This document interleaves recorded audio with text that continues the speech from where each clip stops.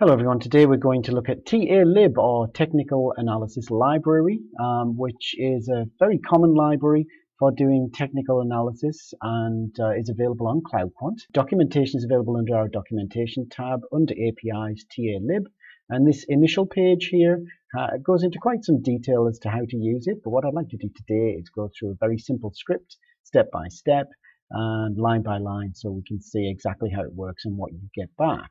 So we have a script here called talib.demo, which you'll find under the public scripts. And line by line, we've got, we are going to import talib, and we're also going to import numpy, because talib returns a numpy array, so we'll import numpy. And for our is symbol qualified, we could just do a single symbol, but what we're going to do is this one that we've used before, the S&P 500 list. And we're going to return true for either a symbol called SPY or a symbol that is in that S&P 500 list. So we only have one other callback that we use today, and that's the onStart. We're just going to print out some data looking back a few days. So we're not interested in today's data. This is just to get an idea of how it works. So first of all, we're going to print the symbol, and then we're going to need some historic data. So we're going to get some daily bars.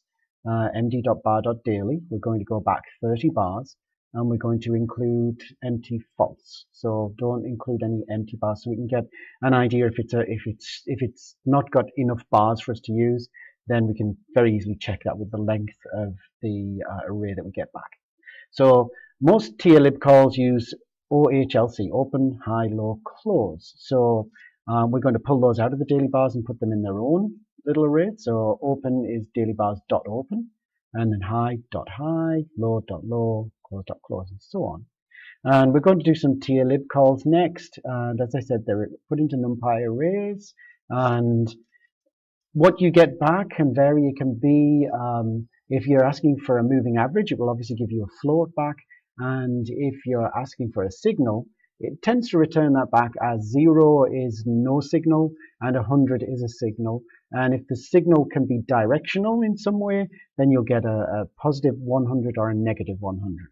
If you're asking for something like a moving average where you have to give it a series of data before it can even start calculating, so if you did a moving average over 10 days, you would have to give it at least 10 days of data for it to be able to calculate that. So for the first 9 entries, you would simply get a nan back, and we will see that in the data that we get back. So I'm going to go through a few of these. talib.cdl engulfing. Engulfing is when a bar is bigger than the previous bar and completely contains it in the candle, not the wicks, just the candle. So that's the first one we're going to look at. We call talib, we give it the open, high, low, close. We then use numpy to list to convert that numpy array into a standard list. So we just give it the engulf that we've just created. And then we could print both of them out, but I commented out that line, and we're just going to print out the list version just because it's a little easier to read. And then we do a little check that if the most recent entry in the list is 100, then we say yesterday engulfed the previous day bullish, a green bar. And if it's -1, then we say yesterday engulfed the previous day bearish, a red bar. The next one we're going to do is relative strength. So again, talib.rsi. This time it only needs the close, and we need to tell it over what period we wanted to look at to calculate the relative strength. Again, we're going to convert it to a list, and then we're going to print out the last 10 entries in the list, just because we're actually, when we create our bars, we've asked for 30 bars, and we'll end up with a lot, just a string of nans at the front. So I wanted to remove at least some of those. The next one is CDL3 outside. So this is looking for a stock where you've got a trend in a particular direction, that the first of the 3 bars, the oldest of the 3 bars, is going in the same direction as the trend, but then the next bar consumes it in the same way as engulfing and has the opposite direction. And then the next bar after that continues the opposite direction, and the close is greater than that previous bar. We'll look at a couple of examples. So again, we're just going to call that 3 out, giving it open, high, low, close again, converting it to a list, and then we're printing it, and we're looking to see if the last entry in the list is 100. And then we're saying, yes, we had a 3 outside yesterday, and the symbol name. talib.adx. So this is a direction indicator, a strength of a move in a particular direction. And again, you're going to give it high, low, close, and not all four of them, and a time period. And then we're also going to calculate the minus direction and the plus direction, because ADX just gives you a strength. It gives you a number from 0 to 100, but it doesn't indicate in what direction the movement is. Whichever is the greater of these two is an indication of the direction of the move. So again, convert them to lists, print them out. We'll print the last 10 entries for the list, and then for these minus and plus, we'll just print out the last 3. We're only really interested in the most recent one. So what we're going to do is we're going to check the most recent entry in the direction and see if it's greater than 50. We're also going to check the one before that and see if it's less than 50. In other words, we've crossed the 50 threshold. It's not been over 50 for a while. This is a new crossing of the 50 threshold. No particular reason why I've chosen that value. And the plus direction is greater than the minus direction, which would indicate we've got a positive movement. And then again, we're going to do the same thing again. So we're looking at this same movement across with the direction movement, and but then we're checking to see if the plus direction is less than the minus direction. In other words, the minus direction is stronger, in which case we would go short. The next one we're going to do is moving average. Now, moving average is an interesting one in that you can pass an extra value called MA type and request a particular type of moving average. Now, most people are going to be using one of these first two, but these others are available if you wish to use them. So again, simple moving average. We don't pass it anything. The default is 0. And we're going to give it 20 bars. And we're going to convert it to a list, and we're going to print out the list. And then we're going to do an exponential moving average where the most recent entries in the list have more weight than the older entries in the list. So it moves more rapidly, changes direction more rapidly. I tend to find that more useful myself. So this time we do have to pass MA type, and we pass it as equal to 1 to get an exponential moving average, and print that list. And then we're going to print the last 3 entries in each list. And then we're going to do a very simple calculation of the average of the last 20 close prices, which, providing we do have 20 close prices, should be the same as our simple moving average. That's the sum of the close price for the last 20 bars divided by the length of the close bars for the last 20 bars. So if we only got 18 back, that would get the sum of the 18 divided by 18. And then just the last 3 close prices to compare that with. And then because, as you know, when we work with this system, isSymple qualified will spin up a script for every one of these that's true. So we'll get about 500 symbols spun up. And then it will pass through onStart once for each symbol. And at the end of onStart, we're just going to terminate, so we don't use any more of the system, because we're not going on to trade or do anything else, so we can terminate it.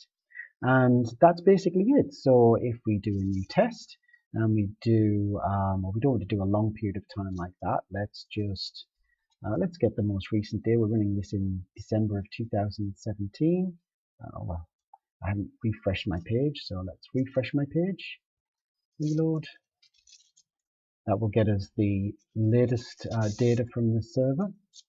And again, we will go to TALIB demo, new test. And this time, when we skip through to December, November, December, we have the 13th. And we can just copy that and paste it into there.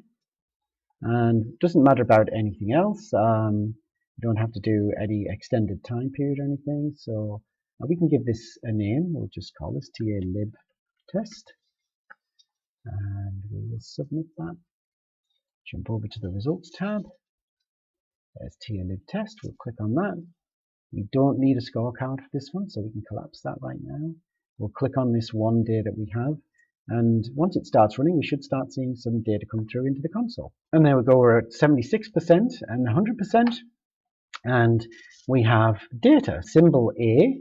This is the engulf list. It has no 100s in there, so there were no bars engulfing the previous bars. The RSI list for the last 10 entries, so we can see what the relative strength was for the last 10 entries. So it dropped a little and then came back up a little. 3 outside, we have no entries there. ADX for the last 10 entries, we have some direction there, but not very strong. So we wouldn't really be interested in that, or the minus DI or the plus DI. A simple moving average Again, scrolling to the end, you can see these moving averages here, and the most recent is 68, and the exponential is 67. And then the last 3 entries, say if it's having to scroll to the end if we didn't want to. And then an average of the last 20 close prices is 68.14, 68.14. So our manual calculation is the same as we're getting back from TALIB. And then I just printed out the last 3 close prices in case we wanted to look at those to see how the movement was going. We've gone from 37 to flat to 5 cents above. So let's have a look through these and see if we can find some that have a recent, well, we've got a recent engulf there on AAL, 100. So if I put in AAL, then I minimize this, we can see that we ran this on the 13th, and it wasn't the most recent day that had a engulf, it was the day before.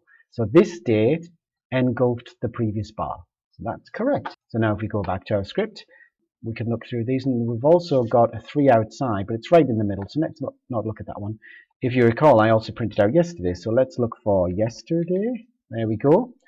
So yesterday, 3 outside, AIG had a 3 outside yesterday. So there it is. It also had one before that as a negative 3 outside. So let's have a look at AIG.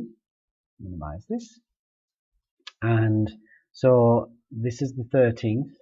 This is the 3 outside. So we have a downward pattern, then an engulf, and then the next bar is green. So the engulf is not only engulfing the bar, but it's also in the opposite direction.